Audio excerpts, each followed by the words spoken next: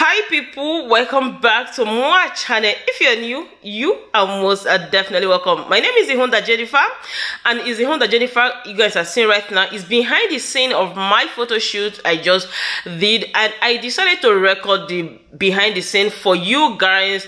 So this video you guys are going to be seeing two outfits behind the scenes of the photo shoot. The piece you're seeing I'm rocking right now is made in Nigeria. Please do check my description in case you're interested in this two piece.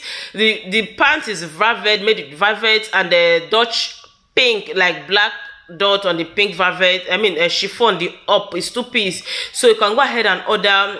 She's available, so go ahead and place your order. So the other one as well, if you watch my video 3 weeks ago, I made a review about that particular gown, which I just decided to have a photo shoot with it, and I also record behind the scene of it. You see that particular style after this in this video, so just watch to the end. I wish I can put behind the scene, the background. You guys are going to laugh at, like you're going to laugh.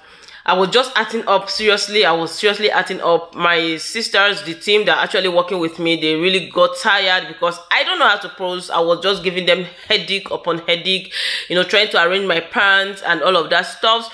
But it's just wonderful to watch. It's so beautiful. And I'm actually using also a pink velvet shoe, sandals heel to style this. It's so beautiful. Please, if you haven't subscribed to my channel, please try as much as you can to subscribe. This channel is written on African clothes styles. Of course, I'm doing English, but it's made in Nigeria. Sometimes I also showcase made in Nigeria or made in black owned stores clothes on my channel.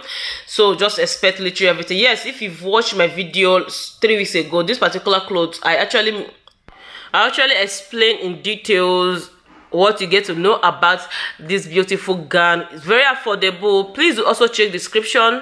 Go ahead and order yours. It's ready to wear. It's black owned clothes brand and all of that stuff. Anyways, my fashionistas, I know you guys will be wondering what happened. The background is a little bit dark. I said earlier in my previous video, I did not come with my lights. I thinking that the studio they're going to have good lighting and all of that stuff for me to record. I actually forgot. It's not as if I intentionally left it.